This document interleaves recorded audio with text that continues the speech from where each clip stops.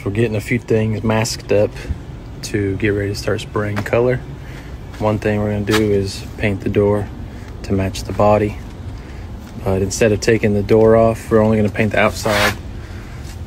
So to make it easier for us, we come in here and mask the inside of the door, pull the weather strippings off, mask all the way around the inside of the door.